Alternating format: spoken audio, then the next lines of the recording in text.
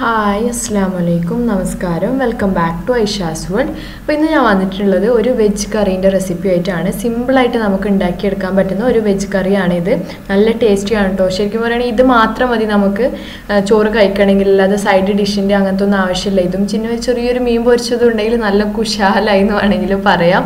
അപ്പോൾ നമുക്ക് വീട്ടിൽ ഏതൊക്കെ വെജിറ്റബിൾസ് ആണ് ഉള്ളത്, ഏതൊക്കെ പച്ചക്കറികളാണ് ഉള്ളത്, അതൊക്കെ ഇട്ടിട്ട് എളുപ്പത്തിൽ നമുക്ക് ഇങ്ങനത്തെ ഈ ഒരു പച്ചക്കറി വേണമെന്ന് നിർബന്ധമൊന്നുമില്ല, ഏതൊക്കെയാണ് ഉള്ളത് അതൊക്കെ വെച്ചിട്ട് ഉണ്ടാക്കിയെടുക്കാൻ പറ്റുന്ന ഒരു റെസിപ്പിയാണ്. അപ്പോൾ നിങ്ങൾക്ക് എല്ലാവർക്കും ഇഷ്ടപ്പെടും എന്ന് വിചാരിക്കുന്നു. എല്ലാവരും എന്തായാലും ട്രൈ ചെയ്ത് നോക്കുക. പിന്നെ നിങ്ങൾക്ക് ഉണ്ടല്ലോ ഇനി ഏത് റെസിപ്പി ഏതെങ്കിലും ചെയ്യണം എന്നുള്ള സജഷൻസ് ഒക്കെ ഉണ്ടെങ്കിൽ കമൻറ്റ് ബോക്സിൽ കമൻറ്റ് ചെയ്താൽ ഞാനത് എന്തായാലും മാക്സിമം ട്രൈ ചെയ്യാൻ വേണ്ടിയിട്ട് നോക്കാം. എനിക്ക് അറിയുന്ന റെസിപ്പി ആണെങ്കിൽ അതേപോലെ ഇൻഗ്രീഡിയൻസ് ഒക്കെ അവൈലബിൾ ആയിട്ടുണ്ടെങ്കിൽ മാക്സിമം ട്രൈ ചെയ്യാൻ വേണ്ടിയിട്ട്. ഇപ്പോൾ ഞാൻ കുറേ റെസിപ്പീസ് ഓൾറെഡി ചെയ്ത് വെച്ചിട്ടുണ്ട്, ഞാൻ നാട്ടിൽ പോകുന്നുണ്ട്. അപ്പോൾ അത് അപ്പോൾ പറ്റില്ല, പിന്നെ തിരിച്ചു വന്നിട്ട് ഇൻഷാല്ല ഞാൻ എന്തായാലും ചെയ്യുന്നതായിരിക്കും. അപ്പോൾ നിങ്ങൾക്ക് സജഷൻസ് ഉണ്ടെങ്കിൽ കമൻറ്റ് ബോക്സിൽ കമൻറ്റ് ചെയ്യട്ടോ. അപ്പോൾ നമുക്ക് എങ്ങനെയാണ് ഈ ഒരു റെസിപ്പി ചെയ്യുന്നതെന്നുള്ളത് നോക്കിയാലോ. ഈ ഒരു റെസിപ്പി ചെയ്തെടുക്കാൻ വേണ്ടിയിട്ട് ഞാൻ ഏതൊക്കെയാണ് പച്ചക്കറികൾ എടുത്തിട്ടുള്ളതെന്നുള്ള പറയാം. ഞാൻ ഇൻട്രൊഡക്ഷനിൽ പറഞ്ഞപ്പോൾ തന്നെ നിങ്ങൾ ഇഷ്ടത്തിനനുസരിച്ചിട്ട് എടുക്കാം. അപ്പോൾ ഞാനിപ്പോൾ ഇവിടെ ഒരു ചെറിയൊരു ഉള്ളി എടുത്തിട്ടുണ്ട് കേട്ടോ, ഒരു മീഡിയം സൈസിലുള്ള. വലിയ ഉള്ളിയാണെങ്കിൽ പകുതി മതിയാവും, ഒരുപാട് കൂടുതൽ ആവശ്യമില്ല. പിന്നെ ഒരു തക്കാളി എടുത്തിട്ടുണ്ട്, പിന്നെ ഒരു ക്യാരറ്റിൻ്റെ ഒരു കഷ്ണമാണ് എടുത്തിട്ടുള്ളത്. ഫുള്ള് ക്യാരറ്റ് എടുക്കണ്ട, മധുരമുള്ള പോലെ ഒരു ടേസ്റ്റ് വരും. അപ്പോൾ ഒരു പകുതി എടുത്താൽ മതിയാവും. പിന്നെ ഒരു 5 പച്ചമുളക് എടുത്തിട്ടുണ്ട്. നിങ്ങൾ ആവശ്യത്തിനനുസരിച്ചിട്ട് മാറ്റം വരുത്താം, എരിവിനനുസരിച്ചിട്ട്. കുറച്ചൊക്കെ എരിവ് മതി എന്നുണ്ടെങ്കിൽ ഒരു 3 എണ്ണമൊക്കെ ചേർത്താൽ മതിയാവും. വേറൊന്നും നമ്മൾ ഇതിൽ എരിവിന് ഉപയോഗിക്കുന്നില്ല കേട്ടോ. പിന്നെ ഒരു വഴുതന എടുത്തിട്ടുണ്ട്. അതേപോലെ തന്നെ ഒരു മുരിങ്ങക്കായയും കൂടി ഒന്ന് നല്ലോണം അതിൻ്റെ തൊലിയൊക്കെ കളഞ്ഞ ശേഷം കട്ട് ചെയ്തെടുത്തിട്ടുണ്ട്. പിന്നെ ഒരു വെള്ളരിക്കേൻ്റെ കഷ്ണം കൂടിയാണ് എടുത്തിട്ടുള്ളത്. പിന്നെ ബീൻസ് ഒരു 3-4 ബീൻസ്, പിന്നെ ഒരു 7-8 വെണ്ടയ്ക്ക, അതേപോലെ തന്നെ കൊത്തവര. ഇതിന് നിങ്ങളുടെ നാട്ടിലൊക്കെ എന്താ പറയുക എനിക്കറിയില്ല കേട്ടോ, ഓരോരോ നാട്ടിൽ ഓരോരോ പേരായിരിക്കുമല്ലോ. അപ്പോൾ നിങ്ങളുടെ നാട്ടിൽ എന്താ പറയുന്നുള്ള കമൻറ്റ് ബോക്സിൽ കമൻറ്റ് ചെയ്യുക. അതൊരു 4-5 എണ്ണം എടുത്തിട്ടുണ്ട്. പിന്നെ അതേപോലെ ഒരു മത്തൻ്റെ ഒരു കഷ്ണം കൂടിയാണ് എടുത്തിട്ടുള്ളത്. അപ്പോൾ ഇതൊക്കെ ഒന്ന് ആദ്യം ഒന്ന് കഴുകി നല്ലോണം വൃത്തിയാക്കിയിട്ട് കട്ട് ചെയ്തെടുക്കുകയാണ് വേണ്ടത്. അപ്പോൾ ഞാൻ ഇതൊക്കെ കഴുകി വൃത്തിയാക്കിയിട്ട് കട്ട് ചെയ്തെടുത്തിട്ട് വരാം കേട്ടോ. അപ്പോൾ നമ്മൾ ഇതൊക്കെ ഒന്ന് കട്ട് ചെയ്തെടുക്കണം നല്ല രീതിയിൽ. ഒരു മീഡിയം സൈസായിട്ടാണ് ഞാനിപ്പോൾ ഇവിടെ കട്ട് ചെയ്തെടുത്തിട്ടുള്ളത് കേട്ടോ. ഞാൻ നേരത്തെ കോവക്കൻ്റെ കാര്യം പറഞ്ഞില്ലായിരുന്നു, അതും കൂടി എടുത്തിട്ടുണ്ട്. അപ്പോൾ ഇത് മീഡിയം സൈസിലായിട്ട്, ഒരുപാട് ചെറുതാക്കിയിട്ട് കട്ട് ചെയ്യേണ്ട, ഒരു മീഡിയം സൈസ്. അതിൻ്റെ കൂടെ തന്നെ ഞാനൊരു ഉള്ളി കട്ട് ചെയ്തു. ബാക്കിയൊക്കെ എല്ലാ സാധനങ്ങളും വെണ്ടക്കൊക്കെ ഞാൻ ഇതേപോലെ ചെറിയൊരു വലിയ കഷ്ണമാക്കിയിട്ടാട്ടോ കട്ട് ചെയ്യുന്നത്. അതിൻ്റെ കൂടെ ഒരു വലിയൊരു ഉരുളക്കിഴങ്ങിൻ്റെ പകുതിയും കൂടി ഞാൻ അതിലേക്ക് ചേർത്ത് കൊടുത്തിട്ടുണ്ട്. അപ്പോൾ നേരത്തെ പച്ചക്കറികളൊക്കെ പറഞ്ഞപ്പോൾ ഉരുളക്കിഴങ്ങിൻ്റെ കാര്യം പറയാൻ വിട്ടുവരുന്നു, അതുകൊണ്ടാണ് പറഞ്ഞത്. അപ്പോൾ ഇതും പിന്നെ നിങ്ങളെടുത്ത് ഇനി വേറെ ഏതെങ്കിലും പച്ചക്കറികളുണ്ടെങ്കിൽ അത് ഉപയോഗിക്കാം. അപ്പോൾ ഇതൊക്കെ ഒരു കുക്കറിലേക്ക് ആദ്യം ഇട്ട് കൊടുക്കുകയാണ് ചെയ്യുന്നത്. എന്നിട്ട് ആവശ്യത്തിനുള്ള വെള്ളവും മഞ്ഞൾപ്പൊടിയും, ഒരു 1/2 ടീസ്പൂണ് മഞ്ഞൾപ്പൊടി ചേർത്ത് കൊടുക്കുക. പിന്നെ ആവശ്യത്തിനുള്ള ഉപ്പും കൂടി ചേർത്ത് കൊടുക്കുക. ഞാൻ ഇവിടെ ഒരു 2-3 ടീസ്പൂണ് ഉപ്പ് ചേർത്ത് കൊടുക്കുന്നുണ്ട്. ഉപ്പും കൂടി ചേർത്ത് കൊടുത്ത ശേഷം വെള്ളം ഒഴിച്ചിട്ട് വേവിച്ചെടുക്കുകയാണ് ചെയ്യുന്നത്. അപ്പോൾ ഞാനിപ്പോൾ ഇവിടെ 1 കപ്പ് വെള്ളം എടുത്തിട്ടാണ് കേട്ടോ വേവിച്ചെടുക്കുന്നത്. അപ്പോൾ ഇത്ര വെള്ളം മതിയാവും. എന്നിട്ട് ഒരു മീഡിയം ഫ്ലെയിമിൽ 1 വിസിൽ വരുന്നത് വരെയാണ് നമ്മളിത് വേവിച്ചെടുക്കേണ്ടത്. അപ്പോൾ ആ ഒരു പച്ചക്കറിയാണല്ലോ, എല്ലാ പച്ചക്കറികളും പെട്ടെന്ന് തന്നെ വെന്ത് കിട്ടും. അപ്പോൾ ഒരുപാട് കൂടുതൽ നേരം വേവിച്ചെടുക്കരുത്. അപ്പം മുരിങ്ങാക്കോലൊക്കെ നല്ലോണം അധികം കൂടുതലൊന്ന് വെന്ത് ഉടഞ്ഞു പോകും. പക്ഷെ എല്ലാം ഒന്ന് നല്ല രീതിയിൽ ഒന്ന് വെന്ത് കിട്ടുന്നതാണ് നല്ലത്. അപ്പോൾ ഒരു മീഡിയം സൈസിൽ ഒരു വിസിൽ വരുന്നത് വരെ നമ്മളിത് ആക്കിയ ശേഷം ഒന്ന് ഫ്ലെയിം ഓഫ് ചെയ്ത് കൊടുക്കുക. അതിന് ശേഷം പിന്നെ എന്ത് ചെയ്താൽ മതി, ഒന്ന് വിസിലൊക്കെ പോയ ശേഷം തുറന്നാൽ മതി. ആ ഒരു സമയത്ത് നമ്മൾക്കിപ്പോൾ തേങ്ങയും കൂടി ഒന്ന് ഒതുക്കിയെടുക്കാനുണ്ട് ഇതിലേക്ക് വേണ്ടിയിട്ടുള്ളത്. അപ്പോൾ അതിന് വേണ്ടിയിട്ട് 1 കപ്പ് തേങ്ങയാണ് ഞാനിവിടെ എടുത്തിട്ടുള്ളത്.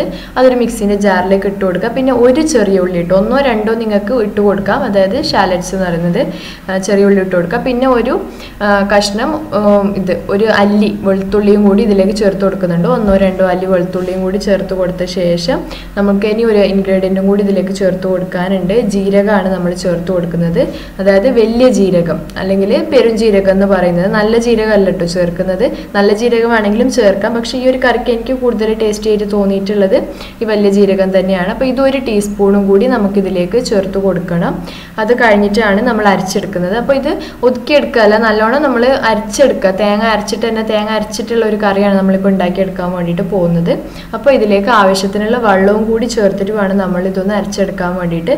അപ്പോൾ ആദ്യം ഞാനൊരു 1/4 കപ്പ് വെള്ളം ഒഴിച്ചാൽ മതിയാവും. കാരണം ഒരുപാട് വെള്ളം ഒഴിച്ചിട്ട് ആദ്യം തന്നെ ഗ്രൈൻഡ് ചെയ്തിട്ടുണ്ടെന്നുണ്ടെങ്കിൽ നമുക്ക് നല്ലോണം അരിഞ്ഞ് അരഞ്ഞ് കിട്ടില്ല. അപ്പോൾ ആദ്യം ഒരു 1/4 കപ്പ് വെള്ളം ഒഴിച്ച് കൊടുത്ത ശേഷം ഒന്ന് അരച്ചെടുക്കാം. അപ്പോൾ നല്ലോണം ഒന്ന് തേങ്ങ ഒന്ന് ഒതുങ്ങി കിട്ടും. അതിനുശേഷം പിന്നെ ബാക്കിയുള്ള വെള്ളവും കൂടി കുറച്ചും കൂടി ഒരു 1/4 കപ്പ് വെള്ളവും കൂടി ഒഴിച്ച് കൊടുക്കുന്നുണ്ട്.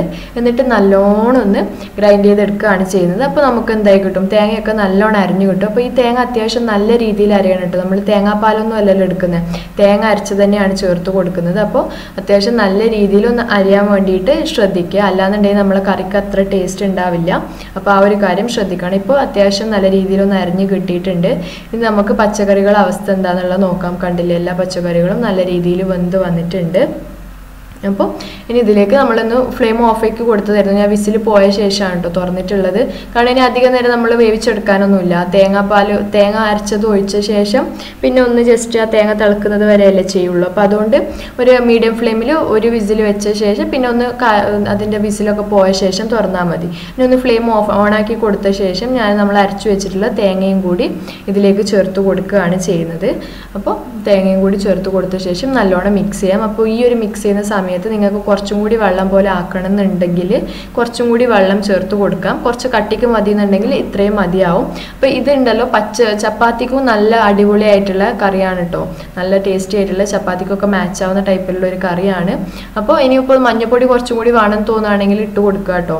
അപ്പോൾ ഇതൊന്ന് നല്ലോണം മിക്സ് ചെയ്യണം. ഇനി തേങ്ങ ഇതൊന്ന് തിളച്ച് വരരുത്, അതിന് മുന്നേ തന്നെ നമ്മൾ ഫ്ലെയിം ഓഫാക്കി കൊടുക്കണം. നമ്മൾ പറയില്ലോ തേങ്ങ നല്ലോണം, ഇപ്പോൾ ഈ ഒരു തേങ്ങ 1/4 പാല് പോലെ തന്നെയല്ലേ, തേങ്ങ അരച്ചതൊന്ന് ചേർത്ത് കൊടുത്തിട്ട് ഒരുപാട് തിളപ്പിച്ചിട്ടുണ്ടെന്നുണ്ടെങ്കിൽ നമ്മൾ പിരിയാൻ തുടങ്ങും. അപ്പോൾ അതുകൊണ്ട് തന്നെ ഒന്ന് കുമിള ഇങ്ങനെ വരാൻ തുടങ്ങും ആ ഒരു കറിയിൽ. ആ ഒരു കുമിള വരുന്ന സമയമാകുമ്പോഴത്തേനും നമ്മൾ എന്ത് ചെയ്യണം, ഫ്ലെയിം ഓഫാക്കി കൊടുക്കണം. അപ്പോൾ അതിൻ്റെ ഇടയിൽ ഒന്ന് ജസ്റ്റ് ഒന്ന് ടേസ്റ്റ് ചെയ്ത് നോക്കാം. ടേസ്റ്റ് ചെയ്ത് നോക്കിയിട്ട് ഉപ്പൊക്കെ കൂടുതൽ വേണമെന്നുണ്ടെങ്കിൽ നമുക്ക് ചേർത്ത് കൊടുക്കാം.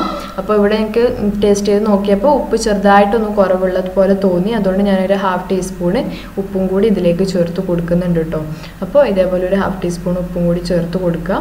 അപ്പോൾ ഏകദേശം ഇതാ കണ്ടില്ലേ, തേങ്ങയിൽ ആ ഒരു തിള വരാൻ തുടങ്ങിയിട്ടുണ്ട്. അപ്പോഴത്തേനും നമുക്ക് ഫ്ലെയിം ഓഫ് ചെയ്ത് കൊടുക്കാം. അപ്പോൾ നമ്മൾ അടിപൊളിയായിട്ടുള്ള കടി റെഡി ആയിട്ടില്ല. കറി ഇനിയും കുറച്ചും കൂടി താളിച്ചിടുന്ന പരിപാടിയൊക്കെ ഉണ്ടല്ലോ, അപ്പോൾ അതും കൂടി ബാക്കിയുണ്ട്. ഞാൻ ഫ്ലെയിം ഓഫ് ചെയ്ത് കൊടുത്തു. ഇനി നമുക്ക് നെക്സ്റ്റ് പരിപാടി എന്താണെന്നുള്ളത് നോക്കിയാലോ. അപ്പോൾ നെക്സ്റ്റ് പരിപാടി നമുക്കിത് വറുത്തിടുന്ന പരിപാടിയാണ്. അതിന് വേണ്ടിയിട്ട് ഞാൻ അവിടെ ഒരു ചെറിയൊരു പാത്രം വെച്ചിട്ടുണ്ടായിരുന്നു. അത് ചൂടായി വന്നപ്പോൾ അതിലേക്ക് 1-2 ടേബിൾ സ്പൂൺ 2 ടേബിൾ സ്പൂൺ എണ്ണ, കുറവ് മതി എന്നുണ്ടെങ്കിൽ 1 ടേബിൾ സ്പൂൺ എടുത്താലും മതി. ഒന്ന് എണ്ണ ഒഴിച്ച് കൊടുക്കുക. എന്നിട്ട് ആ എണ്ണ ചൂടായി വരുമ്പോൾ നമ്മൾ താളിച്ചിടുകയാണ് ചെയ്യുന്നത്. അപ്പോൾ എണ്ണ ചൂടായി വരുമ്പോൾ ഇതിലേക്ക് ഒരു 1.5 ടീസ്പൂണ് കടുക് ഇട്ട് കൊടുക്കുന്നുണ്ട്. കടുക് ഇട്ട് കൊടുത്ത ശേഷം അതൊന്ന് ജസ്റ്റ് പൊട്ടി വരുന്ന സമയത്ത് നമുക്ക് കറിവേപ്പിൻ്റെ ഇലയും കൂടി ചേർത്ത് കൊടുക്കാം. ഒരു 10-15 കറിവേപ്പിൻ്റെ ഇലയും കൂടി ഇട്ട് കൊടുക്കുക. എന്നിട്ട് നമ്മൾ ഇതൊന്ന് ഫ്ലെയിം ഓഫ് ചെയ്ത ശേഷം നമ്മൾ കറിയിലേക്ക് ഇട്ട് കൊടുക്കുകയാണ് ചെയ്യുന്നത്. കണ്ടില്ലേ, അപ്പോൾ നമ്മളെ കറി റെഡി ആയിട്ടുണ്ട്. നല്ല ടേസ്റ്റിയാണ്. നമുക്കുള്ള പച്ചക്കറികളൊക്കെ വെച്ചിട്ട് പെട്ടെന്ന് ഉണ്ടാക്കിയെടുക്കാൻ പറ്റുന്ന കറിയാണ്. പക്ഷേ ഇതിൻ്റെ പരിപാടി കഴിഞ്ഞില്ല. ഇതിന് ലാസ്റ്റ് നമ്മൾ ഒരു ഇൻഗ്രീഡിയൻറ്റും കൂടി ചേർത്ത് കൊടുക്കുന്നുണ്ട്. അതെന്ന് പറയുമ്പോൾ ആ ഒരു ഇൻഗ്രീഡിയൻറ്റും കൂടി ചേർക്കുകയാണെങ്കിൽ ഈ കറി പെട്ടെന്ന് നാശമായി പോവില്ല. അതേപോലെ തന്നെ ഒരു നല്ലൊരു ടേസ്റ്റി ആയിട്ടുള്ള ഒരു കറിയായിട്ട് മാറും. അപ്പോൾ നമുക്ക് എന്തായാലും ആ ഒരു ഇൻഗ്രീഡിയൻറ്റും കൂടി എന്താണെന്നുള്ളത് നോക്കാം. അപ്പോൾ ഞാൻ പറഞ്ഞില്ലേ, ഇതൊന്ന് ജസ്റ്റ് നമ്മൾ റെസ്റ്റ് ചെയ്യാൻ വേണ്ടിയിട്ട് വെക്കുക. ഇനി മൂടി വെക്കുക. എന്നിട്ട് ഒന്ന് ചൂട് കുറയണം. ഈ ചൂടോടെ തന്നെ നമ്മൾ ചേർത്ത് കൊടുക്കരുത്. ആ ഒരു ചൂടൊക്കെ കുറഞ്ഞു വന്നിട്ട് നമ്മൾ സെർവ് ചെയ്യുന്ന സമയത്ത്, അല്ലെങ്കിൽ നമ്മൾ ചോറിനോ അല്ലെങ്കിൽ കറിക്കോ, നമ്മൾ ചോറിനോ അല്ലെങ്കിൽ ചപ്പാത്തിക്കോ കറി എടുക്കുന്ന സമയത്ത് ചേർത്ത് കൊടുത്താൽ മതിയാവും. ഇതിലേക്ക് ഒരു 3 ടേബിൾ സ്പൂണ് തൈരും കൂടി ചേർത്ത് കൊടുക്കുന്നുണ്ട്. അപ്പോൾ ആദ്യം തന്നെ ചേർത്ത് കൊടുക്കണ്ട, ചൂടുള്ളപ്പോൾ ചേർത്ത് കൊടുക്കരുത് തൈര്. അതിലേക്ക് ഒന്ന് ചൂടാറിയ ശേഷം ചേർത്ത് കൊടുത്താൽ മാത്രമേ കറക്റ്റായിട്ട് മിക്സ് ആവുള്ളൂ. ആ നമുക്ക് കറക്റ്റായിട്ട് ടേസ്റ്റും കിട്ടുള്ളൂ. എന്നിട്ട് ഇതൊന്നും കൂടി നല്ലോണം ഒന്ന് മിക്സ് ചെയ്തെടുക്കുക. അപ്പോൾ ഞാൻ പറഞ്ഞില്ലേ, തൈര് ചേർത്ത് കൊടുക്കുന്നതാണെങ്കിൽ നമ്മൾ കറി പെട്ടെന്ന് നാശമായി പോവില്ല. അതേപോലെ ഒരു എക്സ്ട്രാ ടേസ്റ്റ് കിട്ടുകയും ചെയ്യും. അപ്പോൾ നിങ്ങൾ കുറേ ആൾക്കാരൊക്കെ ഉണ്ടാക്കുന്ന റെസിപ്പി ആയിരിക്കും. പക്ഷെ ഞാൻ പറഞ്ഞില്ലേ, ബിഗിനേഴ്സായ ആൾക്കാർക്കൊന്നും അങ്ങനെ അറിയുന്നുണ്ടാവില്ല ഒരുപാട് നല്ല റെസിപ്പീസൊന്നും, സാധാരണ ആയിട്ടുള്ള റെസിപ്പീസൊന്നും. അപ്പോൾ അങ്ങനെ അറിയാത്ത ആൾക്കാർക്ക് ഉപകാരം ആയിക്കോട്ടെ എന്ന് വിചാരിച്ചിട്ടാണ് ഞാൻ ഈ വീഡിയോ ചെയ്തിട്ടുള്ളത്. അപ്പോൾ നമ്മൾ അടിപൊളിയായിട്ടുള്ള കറി റെഡി ആയിട്ടുണ്ട്. അപ്പോൾ ഇപ്പോൾ കുറച്ച് തിക്നെസ്സിലാണ് ഇട്ടുള്ളത്. ചപ്പാത്തിക്കൊക്കെ പറ്റുന്ന പോലെയാണുള്ളത്. നിങ്ങൾക്ക് വേണമെന്നുണ്ടെങ്കിൽ കുറച്ചും കൂടി വെള്ളം ഒഴിച്ചിട്ട് ഒന്നും കൂടി ഇതാക്കി എടുക്കാം, ലൂസാക്കി എടുക്കാം. അപ്പോൾ നിങ്ങൾക്ക് എല്ലാവർക്കും വീഡിയോ ഇഷ്ടപ്പെട്ടു എന്ന് വിചാരിക്കുന്നു. ഇഷ്ടപ്പെട്ടെങ്കിൽ ലൈക്ക് ചെയ്യാനും ഷെയർ ചെയ്യാനും, അതേപോലെ തന്നെ എൻ്റെ ചാനൽ സബ്സ്ക്രൈബ് ചെയ്യാനും മറക്കരുത്. സബ്സ്ക്രൈബ് ചെയ്യുന്നതിൻ്റെ കൂടെ തന്നെ ബെല്ലൈക്കണും കൂടി പ്രസ് ചെയ്യുകയാണെന്നുണ്ടെങ്കിൽ ഞാൻ പുതിയ വീഡിയോസ് അപ്ലോഡ് ചെയ്യുമ്പോൾ നിങ്ങൾക്ക് അപ്പോൾ തന്നെ നോട്ടിഫിക്കേഷൻ കിട്ടും. അപ്പോൾ നെക്സ്റ്റ് വീഡിയോ ആയിട്ട് വരുന്നത് വരേക്കും ബൈ ബൈ. Thank you.